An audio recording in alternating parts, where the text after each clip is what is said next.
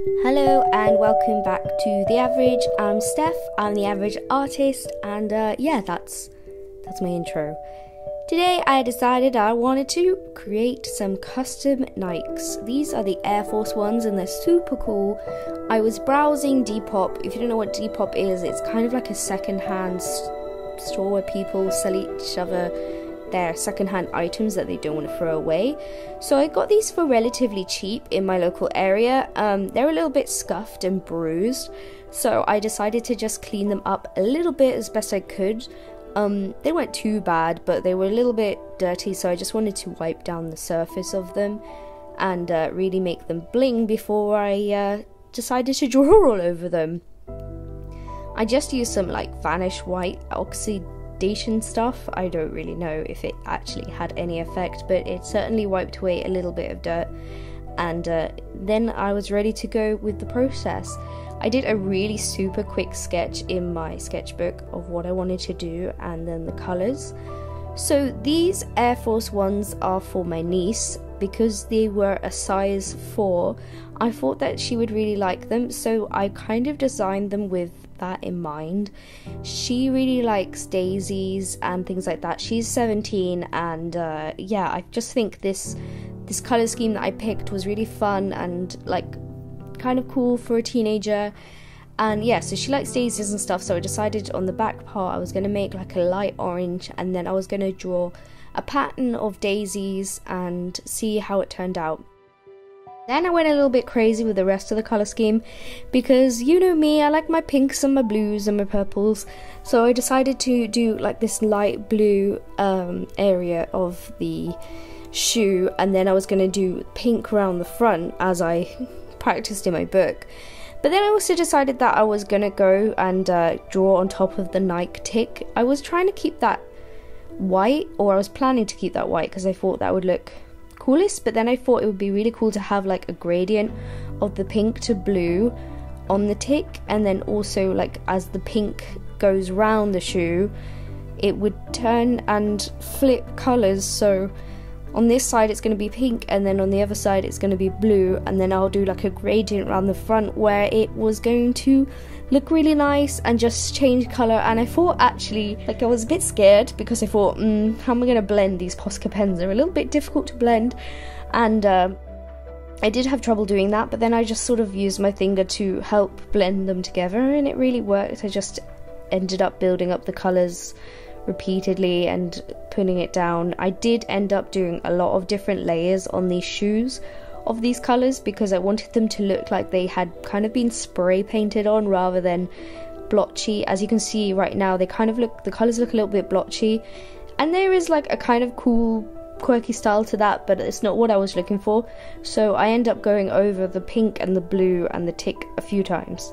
So I started out drawing the daisies. I wasn't sure how to do them and how to approach them, but I think that this like big Posca really helped me out because it has like a flat chisel tip. So I just used that as my basis for the petals, and then I just went for it. And I think they turned out pretty cool in the end. At first I was really unsure of like how it was going to turn out because I was thinking that I've ruined them and they don't look good at all. And I was having that moment of like deep regret of buying these shoes and then just ruining them. But actually they turned out pretty cool, and I'm glad that I just, you know, kept going. I always find there's a stage in art when you just get to a midpoint and you're like, what am I doing? This is awful. And then if you just keep pushing yourself a little bit more beyond that point, sometimes things just work out for the best. So I'm glad that I kept going and didn't just give up and then like wash these paints off the shoe. I didn't know what I was going to do with them if I gave up, but yeah, I was going to go over them with another colour or something, but I think in the end they look really cool, and I think they really suit my niece's style, especially the flowers, the daisies, and they just work. You'll see. So I tried it out to do the gradient around the front, and you can see it's working quite nicely already. But like I said, I do go over and over again with layers of these Posca pens because they look a little bit blotchy. So I'm doing like one layer and then I'm waiting for that to dry a bit and doing another. So I keep going from different sides of the shoe to keep working on it where places are dry and just working my way around them. I would say that this was a really scary project for me to do, because I think, like, even though I didn't pay a lot for these Air Force ones, I think Air Force ones are generally kind of a higher end expensive item, so I was a bit nervous to customize them, especially, you know, the critiques you kind of get on YouTube sometimes, and people are like, why have you ruined these? And I think that a lot of that pressure was kind of getting to me a little bit, but I tried to ignore it and just enjoy the process, and I really did enjoy making these shoes. I think I might do them again. Well, not this style. I think I might customize shoes again, because I really enjoyed doing it, and yeah, it was just fun. Once I got past that pressure, I was like, you know what, I'm digging this, and I'm digging the gradients, I'm just having fun with it. And it was like being a shoe designer. Going a bit far there, but it was really fun. So yeah, I'm just working on the gradients here, and I realized that I was not doing a good job. This being my first time of customizing shoes, I realized I was going over bits of the shoe where I don't want paint to be, so I ended up using a lot of washing tape to kind of nail down that like clean line that I wanted to get around the bottom of the shoe. I did this like halfway through, and I was like, some people are gonna get triggered by this. I'm triggering myself, and I'm sorry. I did not think about it until like halfway through, and then I was like, oh, maybe I should use some washi tape on this. You know, washi tape, the thing that artists use all the time and you tend to use a lot. Maybe I should use this to protect some parts of the shoe. And yeah, it worked. I am glad I did this, because you'll see at the end when we have our peel off session that it was really handy and it looks nice. So I'm trying to replicate the daisies a little bit on each side of the shoe, on each shoe as well. So in the end there's 4 sides. I don't know why I sounded confused by that. I know there's 4 sides to a shoe of these daisies, but I wanted the patterns to be slightly different, but you could tell that they were the same family. I also tried to add them onto the pink bit of the shoe, and then I realised that I didn't like that at all, and I just painted over it again with the pink. But yeah, the daisies at first, they looked super flat and I wasn't liking them, so I was trying to add a bit of depth with like different colours and try to create something. In the end, I decided to do an outline of black. I know this might have been a risky decision, and I felt it at the time, but in the end I think it looks better because it really defines them, and you know, you're not always going to be so close up to the shoe looking at it, so I think it helps to have these black lines around the daisies to just really define them, and you can see them from further away, whereas before it was kind of just like meh. And I'm really glad that I did this because I think it looks better. Let me know what you think. I think it looks better with them outlined, even though, you know, it kind of takes away the softness of it, but you know, I think overall definition is key, and I go in with different colours and things, you'll see in a minute. It was difficult to draw on the shoe with like a fine line because the tips of the Molotow pens kept getting like caught, and then they did flicker a little bit of ink every now and again, and I had that mini moment of panic. And yeah, so I quickly learned to try and control that. Here you can see me trying to resolve that pink area, but no, it just didn't work. I just thought, oh, that would be a bit overkill to have a pattern there, and then this gradient, and then a colour, and then more patterns. So I wanted to keep it hard. Well, it's not simple, but more simple than that. So I decided to just paint over the second half of the daisies and go ahead and just have the patterns at the back, and I think they look really quirky, like the kind of cartoony style, and then with the gradients at the front they kind of balance it out, so it's kind of quirky but also cool, and I think it really suits like a teenager's vibe, especially my niece's vibe. I think I did send them to her at the end of this and she said they were sick, so pretty proud of that reaction. Yeah, so I just continued drawing over these and just, you know, bringing together all the little details, painting over all the splotchy areas. Then I decided to add a little definition to some of the areas of the shoe. So some of the like stitching, I decided to add a small gradient so it would just come together. And then I wanted to obviously replicate that on each side of the shoe. And so we're going to do it all over again, and this is where it gets tricky because it's like I wanted to match that side, but then also the other shoe, and it was like, I hope that I can do this.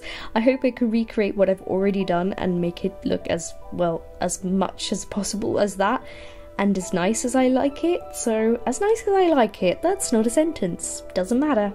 You're watching anyway. I also decided for the first time ever to do a TikTok on this as I was creating this. It was quite fun. I've not really explored, well, I like watching TikTok, but I've not really explored creating on there so much. So if you want to watch a minute's worth of this footage edited down after you've watched this 15-minute one, then maybe you might enjoy that. I'll put my TikTok down in the description.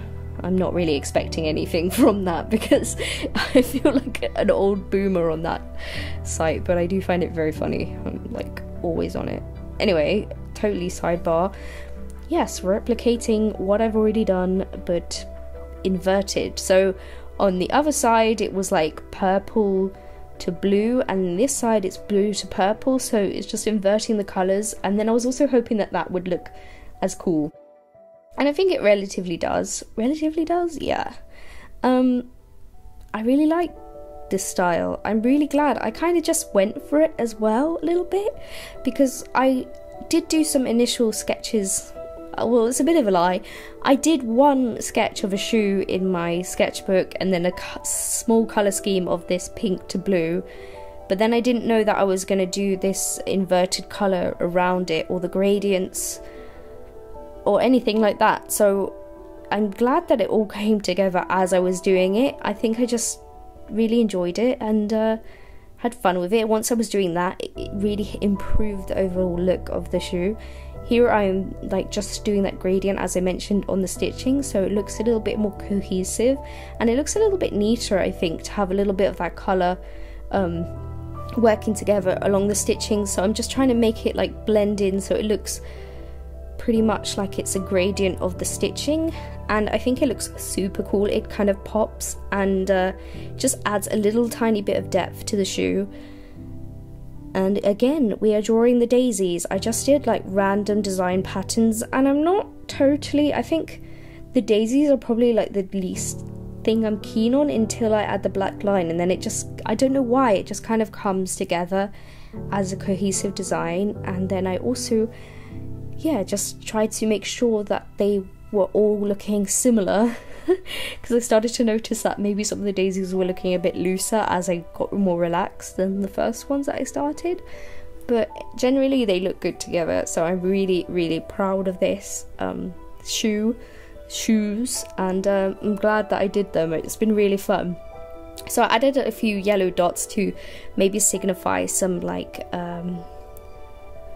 petals or what's the word, pollen, like flying from the daisies maybe, and I think that brings it, that final little touch, that added detail just makes it work all together. And I'm really glad that I added that, and I just think it looks really cute and really quite sweet. I added a little bit of blue pencil. I'm not sure how much that would last for definition on the petals, and then that's it. I'm ready to peel off the tape, and I'm so glad that the tape worked so well, because I really thought it wasn't going to. I thought I would take that tape off, there would be loads of paint underneath and a mess, but it worked nicely. There are little tiny areas of where it seeped through, like a tiny bit, but I went in with some alcohol, like 100% alcohol, and a cotton bud, and just cleaned up those areas. And then after that I just added the pink to the air on the sides because I thought it was a really nice final touch, and that's pretty much it.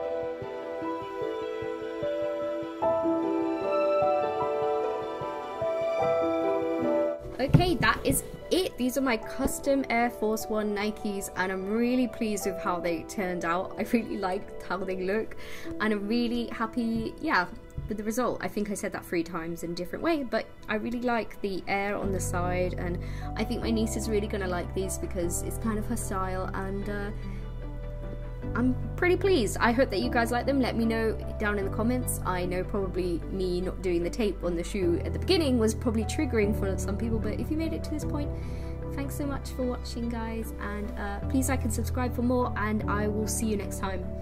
I would just like to thank my patrons. They are Lemon, Luzernia, Sean, Jordan, Luke, Elira, Ace Tubulum, Jacqueline, Heidi, Suki, Steph, Ava, Lucille, Erica, Magaya, Tim and Charlotte, and Alex. Thank you guys so much for your support. It means the world to me. You're awesome. Thanks.